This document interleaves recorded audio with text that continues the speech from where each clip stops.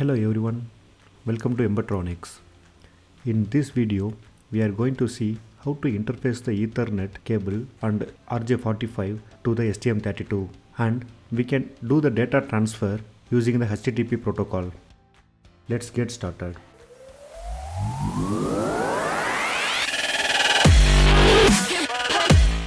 Open the STM32 Cube IDE. Create a new STM32 project. In this demo, I am going to use STM32 F767Z8 development board. I am going to give a name as HTTP example. Okay, just click finish. Okay, the project has been created. First, we will enable the Ethernet. Just click click Ethernet, and mode you can use that RMII. Okay, now check the configuration. So these pins are enabled for this Ethernet. Okay, but check that data sheet. See the pins PA1, PA2, PC1, PA7, PC4, PC5, PG11, PG13, PB13. If you see here in this this one, so PG13 and PG11 is not there, so we have to enable those pins based on our hardware. Ethernet TX0 and PG11 is Ethernet TX enable. Okay, that's it. Now we'll go to that middleware and click the lower IP. Enable that. Okay, in this just go to platform settings. So here I'm going to use LAN 8742. Here also LAN 8742. Then click the general settings. I don't want to assign that IP address dynamically. I want to enable that static IP. So disable this DHCP. Then give your IP address that you want.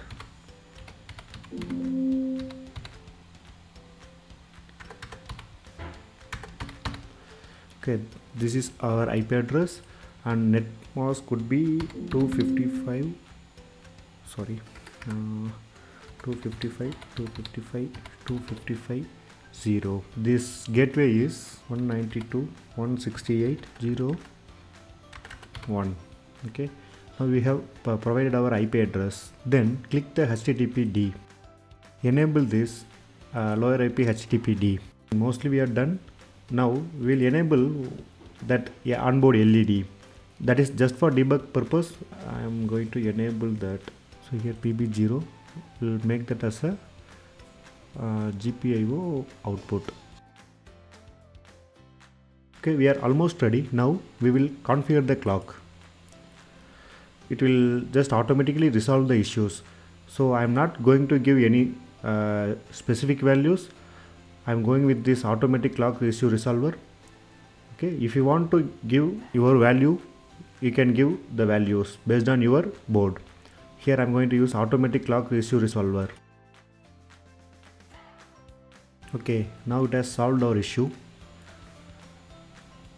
Let's save this. So this will generate the code. We have got the template. Now let me include the header file.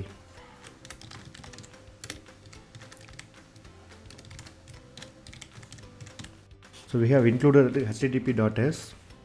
Then we'll have initialize that http. Make sure you're entering all the codes between that user code begin and user code end.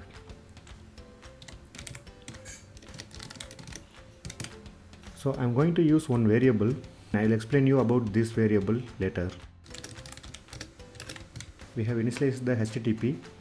Now we can use our code. Start our lower IP process. So it has started the process. I told you, right? So we have enabled one onboard LED for debug purpose.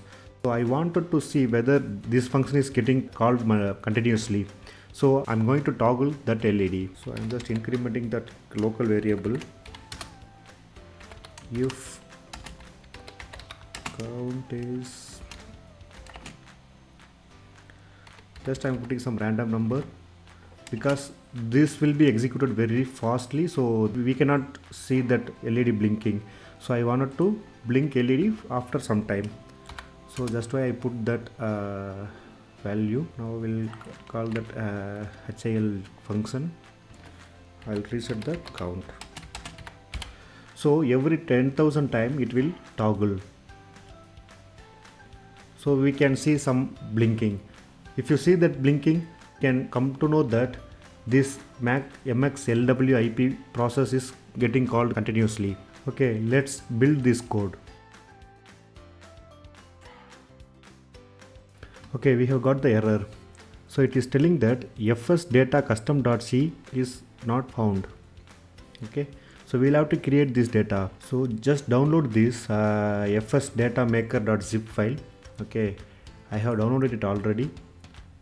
And if you go inside this fs, I have two HTML files. One is index.html and 404.html. You can see this web page, right?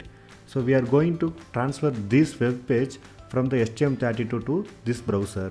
If you open this 404 HTML, you will get this page. For this, we cannot give the HTML file to the STM32, so we will have to convert this file to the .c file. For this, we are going to use this makefsdata.pl Perl script. So if you want to run the Perl script, you will have to install the Perl. So you can install that Perl from this official website. Okay, as I have installed already, let me run this Perl script. Let me open the terminal. So I'm going to run that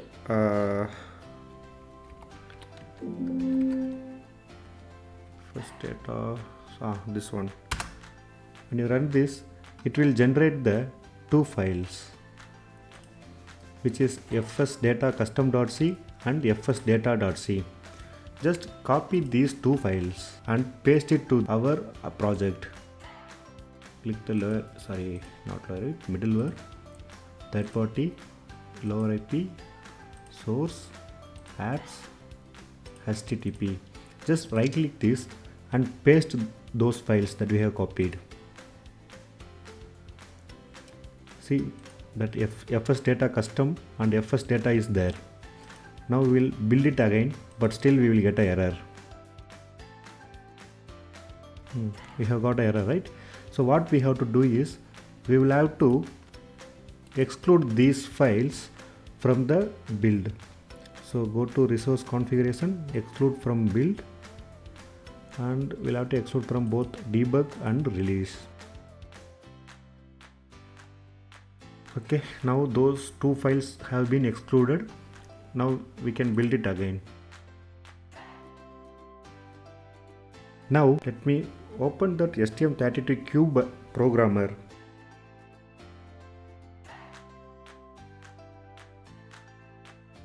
Let's connect to that ST link. Okay, now I'm going to erase the complete flash.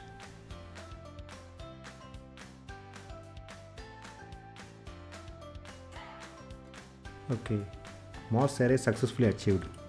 Now we can close this. Let's load this program, run this program now. Okay, debugger, we can select whatever you want, just click OK. Okay, no ST link detected. Okay, we have to disconnect that from this one. I have disconnected now. Let me rerun it.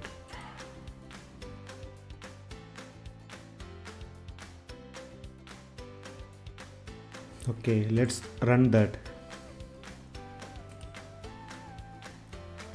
So we can see that LED is blinking continuously, but the LAN cable is not connected to that router.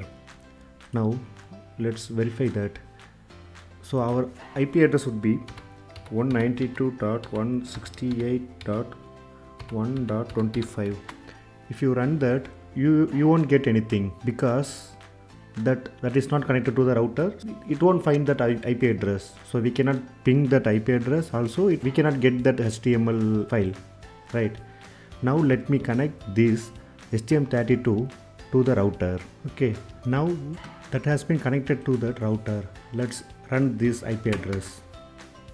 See, we have got our pages that we have fed into that fsdata.c, right?